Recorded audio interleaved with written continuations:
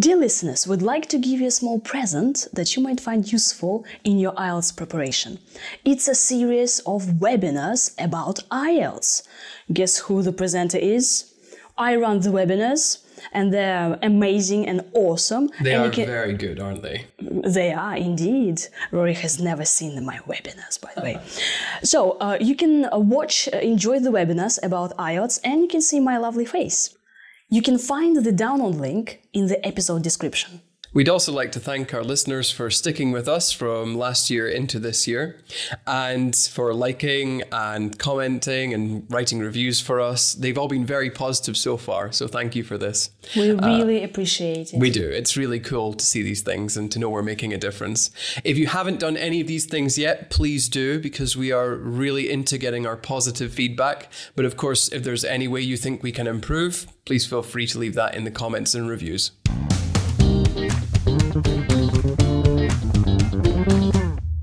Welcome back to the IELTS Speaking for Success podcast. I'm Maria. And I'm Rory. And this is the first episode in 2020 or 2020. Rory, what do you say? I say 2020, but I think I say that because it's more modern and futuristic. Yeah, but if I want to say 2020, can I do that? Why not? All right, so in 2020 or 2020. Let's get the ball rolling with the episode. Rory, are you ready to answer some questions? Yeah, I hope they're not hair-raising. That's funny, not because your joke was funny, but because we're gonna talk about hair and hairstyles today. Yes, dear listeners, in the speaking parts, they can ask you questions about hair or hairstyles. The first question is, Rory, do you care about your hairstyles? Well, I didn't used to, but now I do quite a great deal. It's kind of ironic, actually, because I'm having quite a bad hair day to day, literally speaking. But normally I do care about my hairstyles. I think appearance is quite important for yourself and for the people around you. The first impression that you make on someone with your appearance really matters. It makes a difference. How often do you get your hair cut? Well, ironically, for someone who cares about their hair so much, I get it cut rather irregularly. I suppose I want to get it cut once a month, but in reality, just because of my workload, it's usually every 2 months, actually. Do you always have that kind of hairstyle? What, you mean messy? Yes. No, it's usually a lot nicer than this. I usually do something with my fringe. It's been like that for years and years now. However, the quasi-side parting look that I'm going with now is the one that I like for now and indeed for the foreseeable future. Was there a time that you felt disappointed in your hairstyle? Actually, I feel disappointed with it quite often, but I think that's just a feature of when you have a haircut. Usually when I get my hair cut, I look at it and I think it's too short, but I know that over time it will grow in and it will actually look how I intended it to. It's just the intention of the barber or the hairdresser. That's generally, but more specifically, there was a time when I shaved the sides of my head and I left my hair on top long, and I looked quite ridiculous, so I was a bit disappointed with that hairstyle. It wasn't a good decision. Have you ever been given a haircut that you didn't like? Well, I just mentioned one there, I suppose. However, in addition to that, I also modelled once. It's not as glamorous as it sounds. I did it to help a friend who was becoming a hairdresser. But the way she cut my hair didn't really add much to the outfit that she designed as well. So it was disappointing, but not seriously disappointing. It was just very strange. How long have you had your hair in its current style? About the last 9 months. Actually, funnily enough, it's been this way since I've been in a relationship. I think I put in a bit more effort with my appearance when I'm going out with someone. And I think people should want to look good for their partner. It's quite important. Do you like to go to the hairdressers or barbers?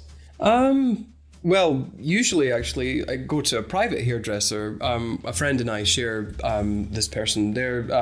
Well, it's a man, so I suppose you would say he's a barber when he's doing my hair, but he's a hairdresser when he's doing hers. Sometimes I'll go to a salon. It's a very specific one in Moscow for expats, and they're lovely there. They're very welcoming. It's a little bit more expensive, but you definitely get your money's worth. And certainly I like being around the people there. Would you like to change the color of your hair? I occasionally wonder how I would look if I had blonde hair, but I don't think it would really work well for me. And to be honest with you, I kind of like the salt and pepper look that I have now. It works for me. Have you ever changed your hair color? Yes, I dyed my hair black normally up until about 3 years ago, actually. And I dyed it blue once as well. No way, blue? Yes. Like light blue or dark blue? Dark navy blue? Kind of navy blue. I think the color was midnight blue or something like that. We all make silly mistakes when we're 16 years old. The whole head was blue? My whole head was blue. Wow. And did you just so one day, you wanted to hide this blue? You would wear a hat or something to hide this blue hair that you had? No. You enjoyed it? At the time, I liked it. But, it's like for everybody. You look back on when you're younger and you realize that you made some really ridiculous decisions. Rory, as always, you've just used gorgeous grammar and vocabulary for a super high score. Thank you. First of all, about when we talk about hair, we say to have my hair cut, right? Have my hair cut. Yeah, or have my hair done. For example, yesterday I had my hair cut. If I want to change the color of my hair, I say I have my hair dyed. Dyed. It's interesting. It's not just like dye, like people dye, right? But it's a dye, like a color. Yeah, I think in most languages the translation is to have your hair painted, but in English we have a specific word for changing the color of your hair. So dyed. How do you spell this, dyed? D-Y-E-D. And we can say I usually have my hair done like once a month. Absolutely, yes. Yeah, once a year.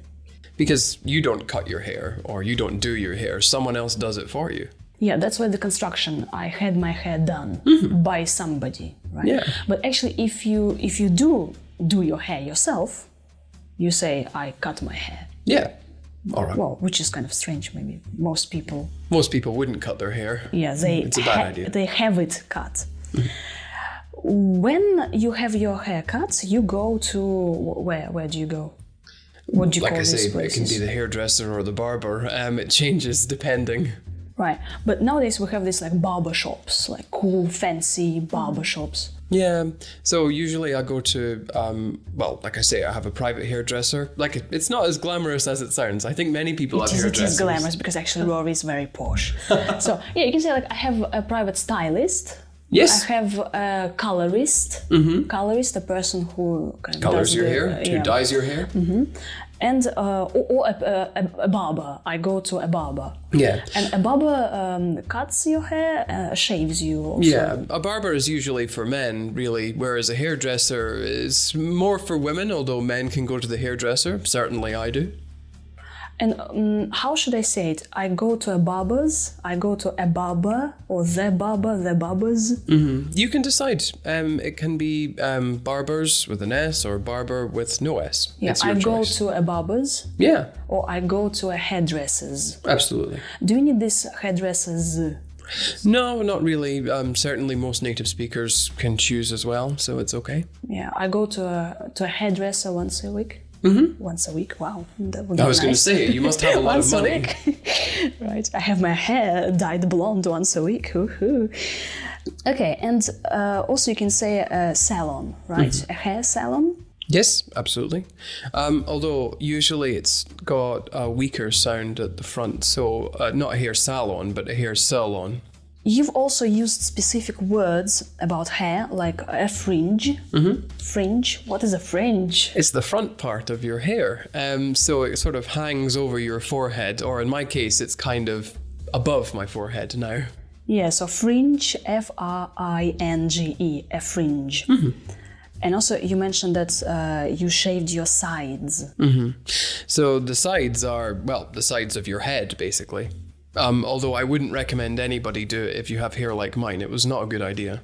When you talked about a disappointing haircut, you mentioned like it was disappointing and you looked... Ridiculous. Yeah, I think we've had it on the podcast before, right? Ridiculous. Certainly it's a word I use a lot, so I would imagine so. Yeah, is it positive or negative? Oh, it's very negative if you talk about how something looks. Yeah, and we can say like, oh, I had a disappointing haircut and I looked like funny in a negative way. I looked ridiculous for sure.